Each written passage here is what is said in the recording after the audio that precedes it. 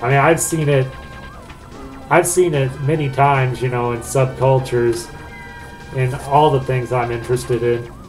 You know, I've always been interested in things that, you know, normal society is kind of not necessarily shunned, but just never seen eye to eye with me about. It's like, why would you listen to that stuff, or why would you watch that kind of movie or whatever? You know, you're weird, man. But then later on, you know, people start to embrace it because I feel like I would see the genius of things before a lot of people did. I remember watching Mystery Science Theater 3000 as a kid. You know, like back when it was still very much a cult thing. And, you know, a lot of people would argue that it's still a cult thing, but nah, I'd say it hit mainstream culture shortly before the time it got canceled. Because a lot of people knew about it, and it's become like, it's like old news on the internet now, and oh my god.